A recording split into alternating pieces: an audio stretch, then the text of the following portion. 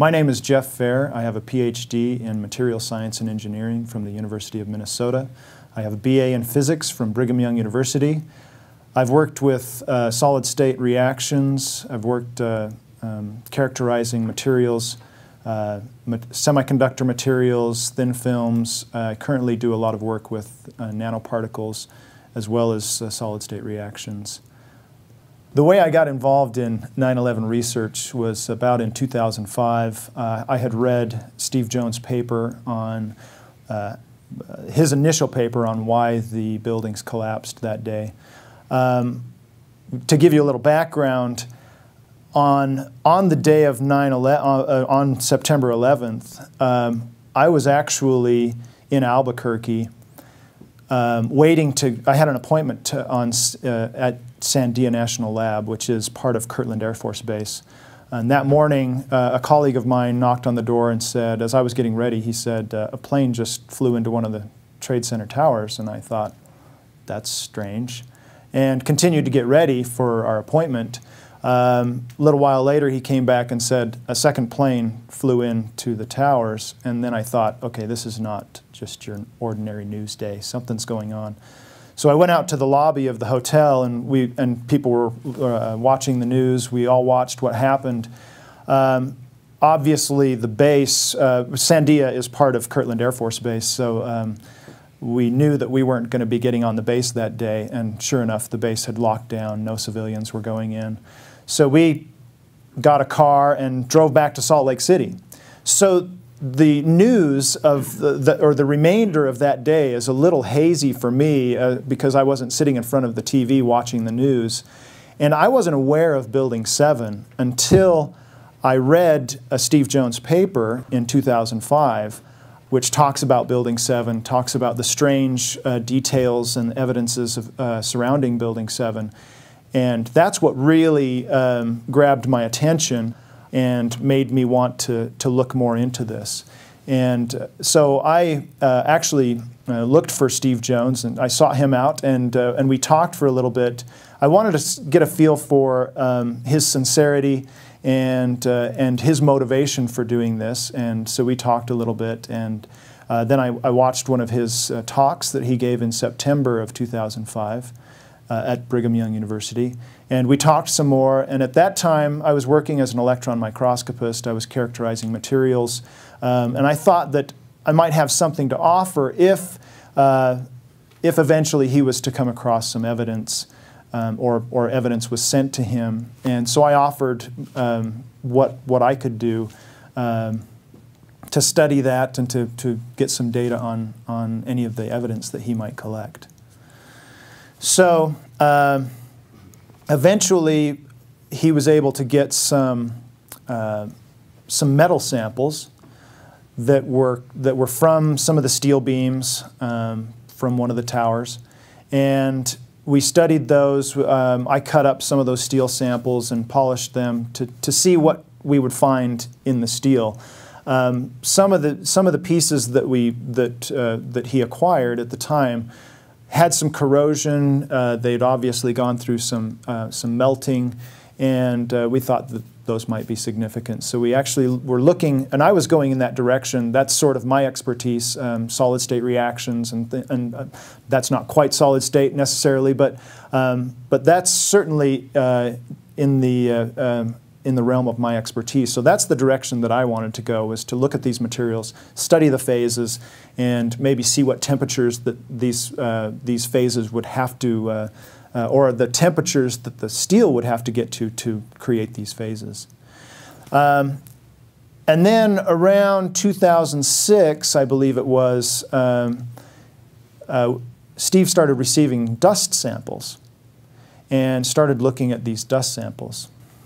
So the study of the metal samples turned up different phases. I did obviously see the steel phase and iron oxide phases.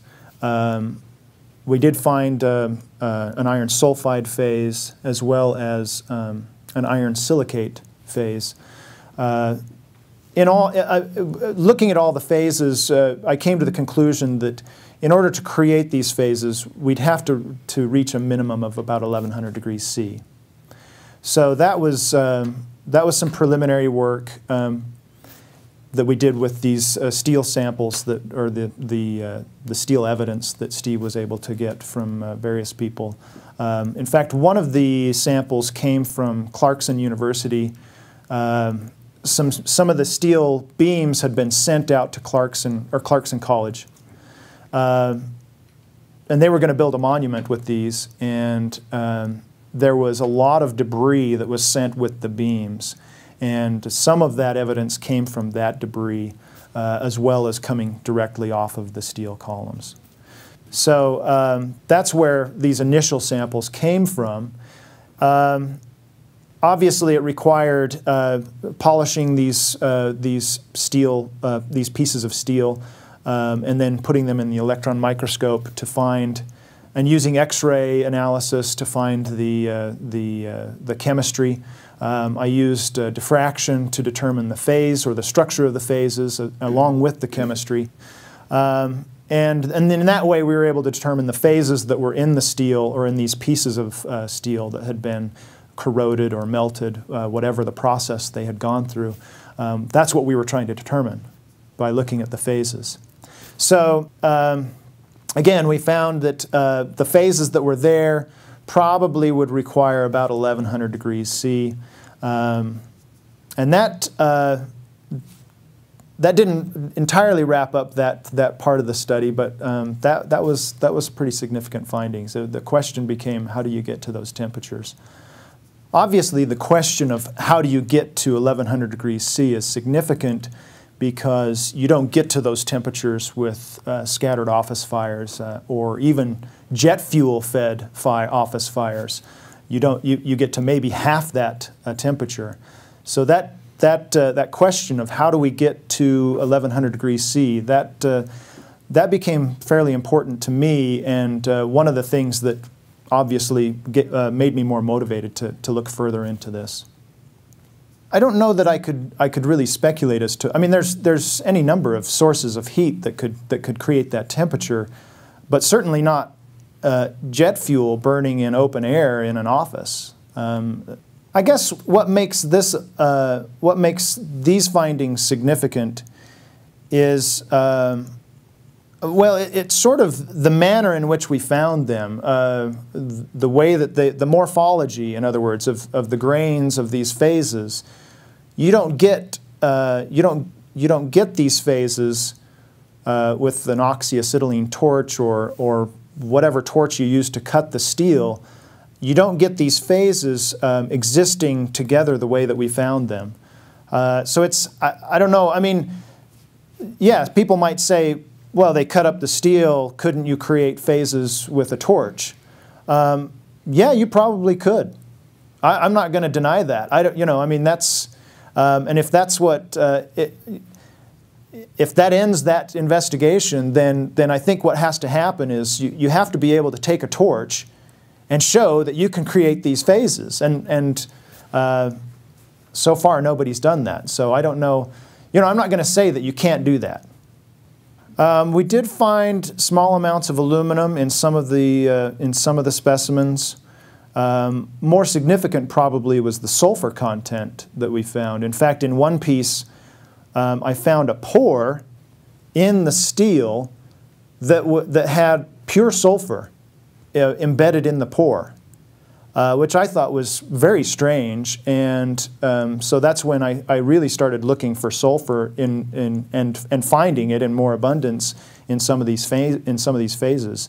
So then, of course, the next question is how do you get the sulfur in these pieces of steel or in the debris, and that question is unanswered. There are possibilities for sulfur. I mean, any number of possibilities.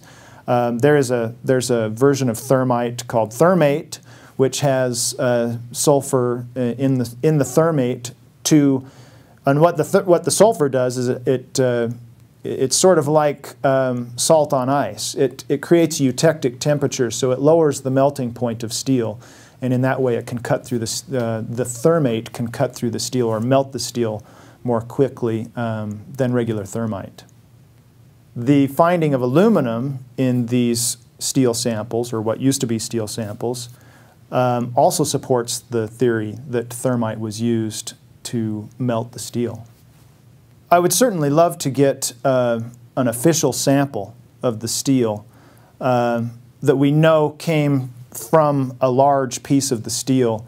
This was actually done by Jonathan Barnett. He was contracted with FEMA or by FEMA to do this, and he actually took some of the steel members and cut them up, and he selected some very significant pieces of steel. He found ones that had oxidation or sulfidization of the steel members. Some of them looked like they'd been vaporized, certainly melted, and he cut up portions of that steel at that point, or at the locations where he saw the sulfidization.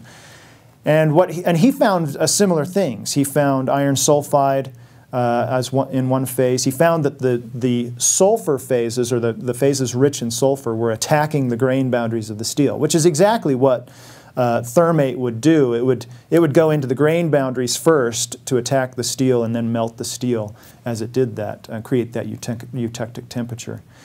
His findings were significant in that he originally started with steel from Building 7, and his question was then, do we find the same things happening in steel from Buildings 1 and 2, Towers 1 and 2? And the answer to that was yes, they found very similar things to what they found in the steel of Building 7. And then the next question was, how much sulfur do you need to create these sulfur phases? He did some preliminary tests, and I think those were significant. And those are some tests that if I had the means, if I had the steel and the time, I would do these. I would like to do these tests. How much sulfur do you really need to create these sulfide phases, or these sulfur-rich phases? Some people have speculated that the sulfur could have been supplied by the wallboard or the gypsum board that was present in the buildings. And I believe that's calcium sulfate, so it is a sulfate-rich phase. However, in order for that to happen, in order for you to get sulfur out of the wallboard, you've got to heat up the gypsum board to high enough temperatures to dissociate the calcium from the sulfur. And then you'd have free sulfur and be able to, and then the sulfur could then attack the steel, attack the iron phase or the steel, and create these sulfide phases which go into the grain boundaries. But again, you've got to get extremely high temperatures to dissociate those two things. And then you'd have the temperature, and then certainly if you've got those temperatures, you've got the temperature to melt the steel. So this would require high temperatures, certainly higher temperatures than you get in normal office fires. So this is impossible to achieve in a normal office fire, even a jet fuel fed office fire. You wouldn't achieve the temperatures required to dissociate the calcium and the sulfur in order for the sulfur to then attack the grain boundaries of the steel and melt the steel. So this is probably one of the reasons they use wallboard, is that it's not going to dissociate in normal office fires and attack steel members that are part of steel frame structures. So this is certainly an experiment that could be done to see if you get the sulfidization and this attacking of the steel member by wallboard, by just putting the two together in high temperatures. Certainly an experiment that could be done, something that debunkers could easily do. I don't know why it hasn't been done, although I can speculate that it doesn't work. So we use wallboard to protect the steel. Historically, this has never been a problem, that wallboard dissociates and you have a lot of sulfur in fires attacking steel members. So a wallboard is actually there to protect the steel.